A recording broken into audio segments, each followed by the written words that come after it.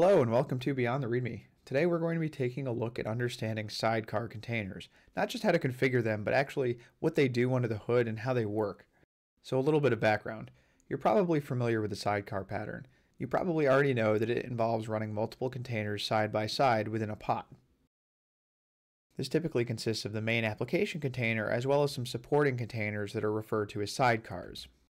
These sidecar containers typically provide some kind of helper functionality to that main application container, and this can range from everything from proxying network calls, automatic TLS, populating shared volumes, everything like that. But of course, how does a sidecar actually work under the hood? Maybe you've configured an additional container inside of a pod definition, but do you really understand what's going on at the operating system level to enable this sidecar pattern? That's what we're going to be looking at today. So first, an overview on the environment setup in case you want to follow along. I'll be using K3S on Ubuntu 22.04. K3S is very easy to install. Just look it up online and you can run it in basically a single shell script to install the K3S single binary Kubernetes distribution. If you want to follow along with this video, you really need access to the underlying Kubernetes node, so running in a hosted Kubernetes service might not be the best option.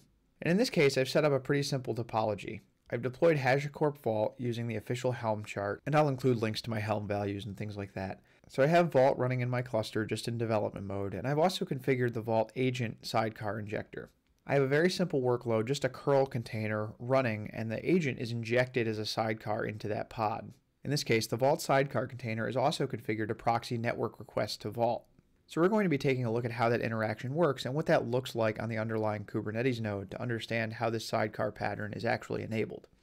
So starting out here on the left, I've just got a Visual Studio Code editor, and on the right, I've got some terminals open in my K3S cluster. And you can see here I have a pretty simple pod definition that defines a single curl container inside of the pod, and it just sleeps forever. So just for demonstration purposes, I'm having the container do nothing. I'm using some annotations to inject the Vault agent. You'll also notice that my agent config references a config map called Vault agent, and that's included here as well. And I won't go through this entire config map, I'll include a link to it in the show notes. But basically this agent is going to do two things. It's going to template out my secret, which is the default behavior of the Vault agent. So it's going to write that to a shared volume on the file system that both containers can access. And then I also have it configured to listen on localhost 8200 and proxy API calls to Vault. So what you'll see is this enables my curl container to make requests to localhost as if it were talking directly to Vault without worrying about any authentication or anything else. And this is just standard Vault agent behavior. But we're going to look at these two use cases, both volume sharing and network sharing, as they relate to the sidecar pattern. So let's start by creating this pod.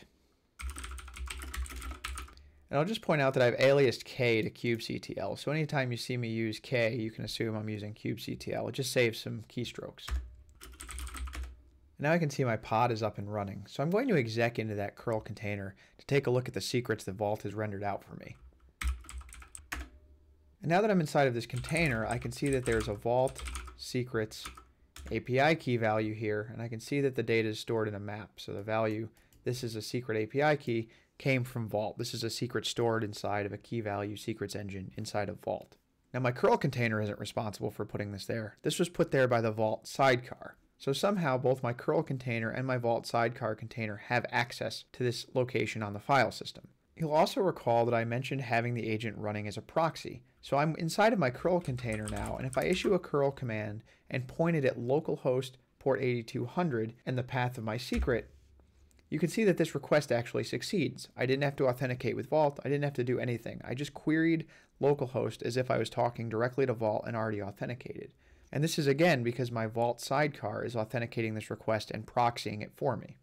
So this is pretty simple, but how does this actually work under the hood? To understand that, we need to poke around the operating system a little bit on the underlying K3S Kubernetes node. So first, on my Kubernetes node, let's start by finding the process IDs for these running container processes. I know my curl container is just running sleep infinity, so that's pretty easy to find, and then I should be able to find my Vault agent using the same procedure. So I can see here I have 12309 as the process ID of that sleep command and 12339 as the process ID of the Vault agent command. Now let's take a look at the namespaces that those are running with.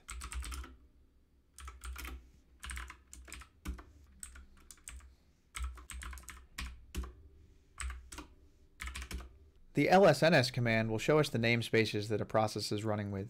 And in this case, let's look at the mount namespace, since we're dealing with volume mounting. We can see these are actually running in different mount namespaces. These numbers are different. So even though we have this sidecar container, they're not sharing a mount namespace.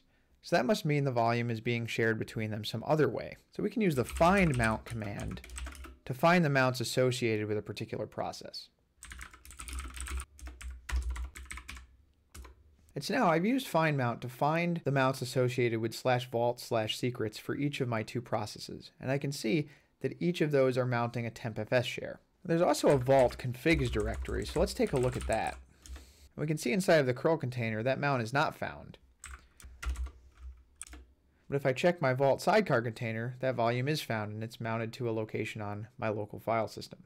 So in this case, my two containers, my application container and my vault sidecar, are not sharing mount namespaces. They're totally disconnected mount namespaces. I'm just mounting certain file systems inside both of those namespaces. And this is what enables those containers to share that /vault/secrets file system. Next, let's take a look at understanding the networking between these two containers. You'll often hear the containers inside of a pod share certain namespaces like the network namespace. So let's look at those namespaces again.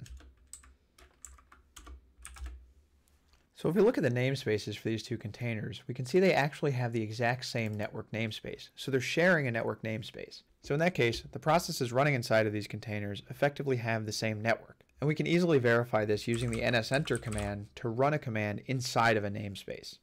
So in this case, I'm going to run a command inside of the network namespace of process ID 12309, and that's my curl container. And I'm just going to use the IP brief link show command to show the interfaces inside of this container. And you can see those interfaces right there.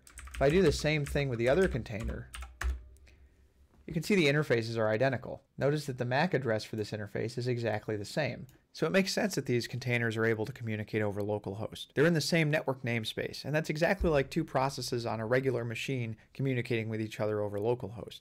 And since these network namespaces are isolated from other pods, we can spin up multiple copies of this same pod definition without conflicting on ports or anything like that. These are separate network namespaces, but the containers within the pod share that namespace, and so they're able to communicate with each other just like regular workloads running on a Linux host.